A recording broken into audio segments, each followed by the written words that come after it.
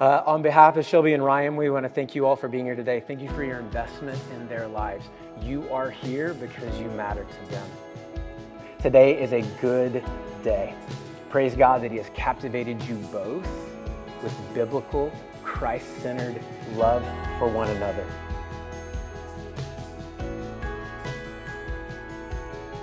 Shelby and Rose, or should I say, very soon to be, Shelby Rose Odell. We've been on the same page of the same book since day one, and that's something that I know will never change. I feel so incredibly blessed to be marrying you today, and I can't wait to see what God has in store for our marriage. Through thick and thin, I know that I can do anything with you by my side.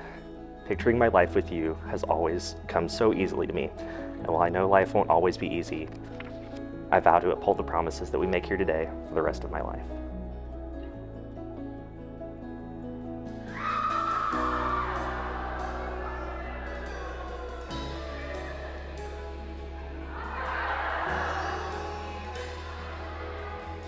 You ready?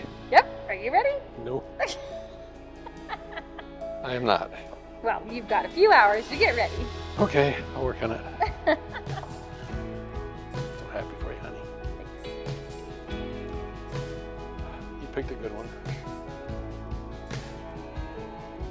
I promise to be the spiritual leader that you deserve and to always put Christ at the center of our marriage. Even if that means dragging you to the 9 a.m. service on a rainy Sunday morning.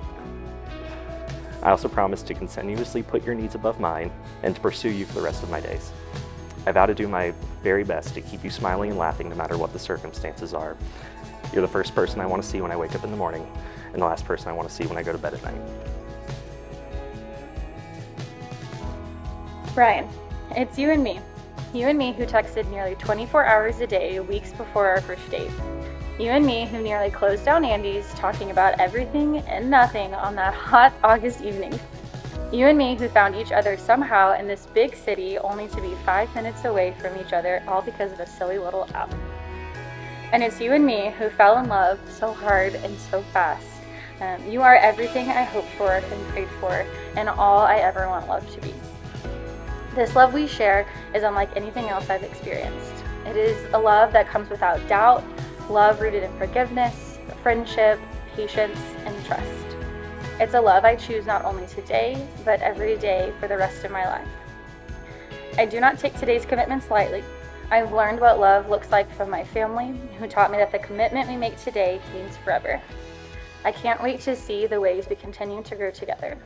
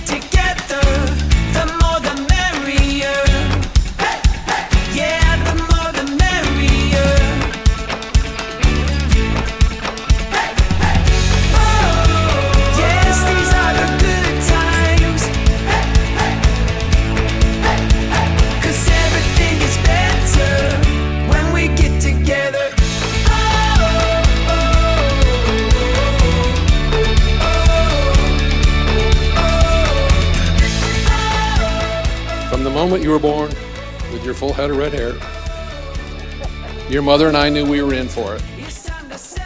You were a daddy's girl. You had me wrapped around your little finger.